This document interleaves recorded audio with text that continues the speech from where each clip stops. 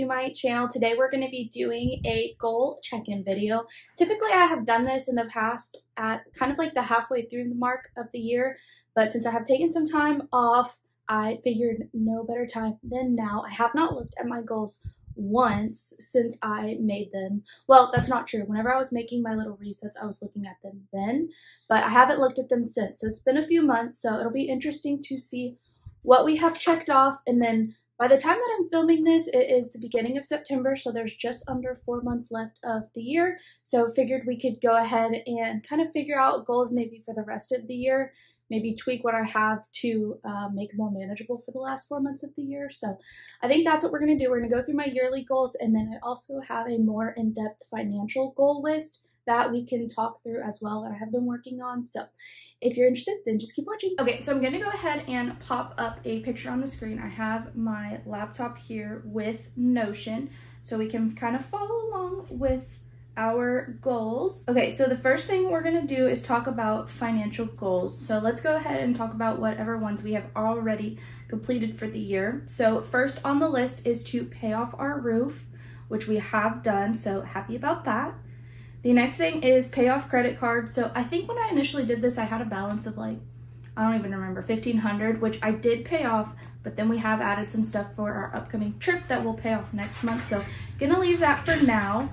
Sorry if you can hear the dogs, it's raining, so they're in here with me. And then pay off Sallie Mae loan, not yet, but we are working on it. Save $1,000 to house fund, we have done that. Invest $1,000 in our Roth IRA, we have done that.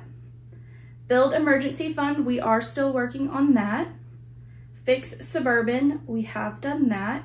And then we have average 1 to 2 no spend days a week. So I was tracking this for a while, but gonna be honest, we have fallen off of this. So I think I'm gonna change this instead of average 1 to 2 no spend days a week to maybe just like tracking it better for the rest of the month. So maybe we can get in the habit of that. So I think I'm gonna change it to track no spend for the rest of the year. And then I'm gonna leave it like this, that way I can see what the initial goal was. I think that is important. I don't want to forget it, but I'm just gonna cross this out and put the new goal down here.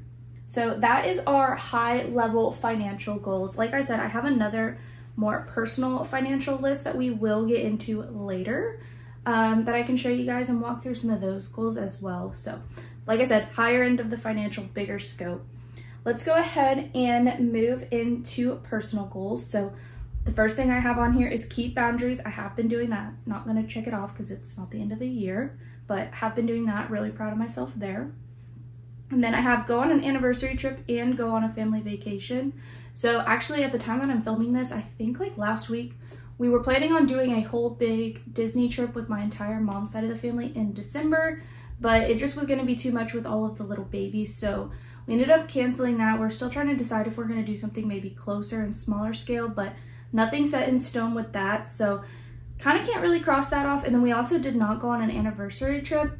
However, Jacob and I were talking, and since we already have money saved up for that Disney trip, I think next month we're actually going to go to a family vacation, just the two of us. So I'm going to change this to just take a trip, just Jacob and I, and we're actually planning on that next month. We're in the process of planning all that right now. So same thing, I'm going to go ahead and just put, and then I'm going to cross these out. Like I said, we still might do something smaller scale for a family vacation, not too sure yet, but we're just going to leave that. And then have a weekend getaway. We did not do that. We probably will not do that, so I'm going to go ahead and just strike that out. And then work on building wardrobe / finding my style. I have been doing that. And then read 50 books. So I've already surpassed that. So I'm trying to decide if I want to do like 60 or 70 books. I think that's achievable. One thing I'm not sure is I don't want to get to the end of the year and then be rush reading just to meet a goal. So I think I'm going to change this just to 65 books. I think that is achievable. And then just kind of leave it at that. So those are our personal goals. And then we have work goals. So get a good annual review. I did do that. Sorry if you can hear Molly. She's mad that she's not able to be here, but she would be all up in my face. Get a raise. I did do that.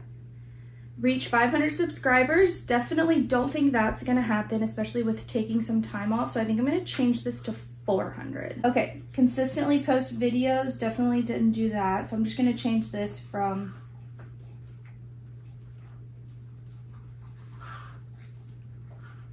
so we can kind of keep that goal going and hold myself accountable. Go ahead and cross that out. And then work on building small business. We're just gonna X this out. That's just not gonna happen this year. And then pass 2 CPA exams. We're gonna leave that currently in the process of doing that, like I said. So there's work goals. Now let's quickly go through house and health. Well, we'll do health first. So I have established simple morning and night routine and consistently move my body. I'm gonna keep both there. I'm still working on both. Leave it as is. And then house, we have build a lean-to, which we have done that. And then secondary bathroom remodel and 2 bigger house projects. I am planning the secondary bathroom remodel right now. It's just gonna be like a small on a budget type. And then 2 bigger house projects, also in the process of working on that. We're looking at doing our bedroom and our entryway, and we have been in the process for that of saving and picking things out. So gonna leave both of those. Overall, not too bad. I thought it was gonna be a lot worse, to be quite honest. So feeling good about that. Feeling overall pretty good with where we're at goal-wise. I think that what I have left is achievable. I just need to work hard, kind of keep my goals in mind whenever we're doing things. And you know, if you don't meet all your goals, it's definitely not the end of the world by any means. This is just something so I can look back and be like, oh, I accomplished a lot this year. And just hold yourself accountable so you don't, you know, waste the year away. So anyways, let's go ahead and talk about some financial goals. Now, this was something I put together with Jacob probably back in like June. So we've already had some stuff crossed off, so I do apologize for that, but you should still be able to read it and I will walk you guys kind of through it. But this is on a longer scale. It's not like through the end of the year, it's just whenever we can get to it. And then obviously stuff kind of comes up and changes as time goes on. So this is what it's at right now. We are constantly working on this and changing it for whatever our goals are right now. Like you'll see on here, there's save money for Disney. Obviously that's not happening anymore. So even though we've already accomplished that, we're just rolling it into our other vacation fund, like I said. But let's go ahead and talk about those really quickly. Okay, so I have this little piece of paper here and it just says current financial goals at the top. And I actually keep this over by my desk so I can see it whenever I want to. But I'll go ahead and pop up a picture of it on the screen so you guys can follow along. But the first thing we had on here was pay Jacob's credit card off. I don't even remember at this point why he had a balance, but he did. Paid that off, got that done. The second thing was save $900 in our house account for some trees we had to get cut down. So we took it out to pay for that and then we needed to put it back in. And then same for goal 3, save $1063 in house account for some septic work we had done.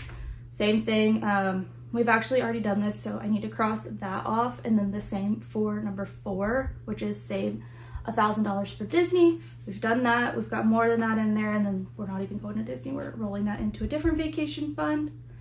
And then we needed to get new we need to get new Suburban tires. That is next on the list. And then at number 6, which we've already done, is new washer and dryer. So we had kind of tried to prioritize this, but the washer situation ended up needing to come up quicker, so we had to pay for that and do that. The next thing is set up welding machine as a generator, especially now that we're getting into hurricane season. That is a big priority for us. I don't think it's going to be too expensive, but just want to have some money in our house account to pay for that so we don't have to put it on a credit card or anything. Save $500 in house account. I'm working on trying to get that built back up for instances like when we need to buy something for the welding machine, you know. I want to save $1,000 in emergency fund, put another $1,000 in there. We need to fix the AC in my car, of course. As soon as you get it paid off, all this stuff keeps coming up. Sounds about right. Pay off my credit card. We're toying with the idea of a possible extra shed since we don't have a ton of storage. Not too sure what that would look like. We just have it on here. Save money to finish lean-to. This is really just getting electricity out to it. That's really much it. And that shouldn't be too hard or too much. That might come sooner. Don't really know. We have a sensor on the Suburban. It's not that big deal. It's operable. It's just like a fuel thing that we want to change. Pay off my Sallie Mae loan and pay off my federal loan. And then pay off Jacob's phone. That's not like a super big priority because it doesn't accrue interest but it would just be nice to have our bill that much less each month if we can, and then save $15,000 for a down payment on our next house. That's just another goal we're working on. We're actually pretty much almost there, and then we'll just increase it after that. So those are my financial goals. Definitely achievable. It's just something we like to do just because we like to have goals to work towards, and it's fun being able to cross them off, like I said. So anyways, I hope you guys enjoyed this little goal check-in video. I was trying to keep it quick, short, and sweet, to the point, nothing too long. If you guys have any video ideas, leave them down below. If you have any recommendations, leave them down below. And I'm so sorry for Molly. I'll give you a little update on her in the next video, just so you can see how big she's gotten. But anyways, I will see you guys in my next video. Bye.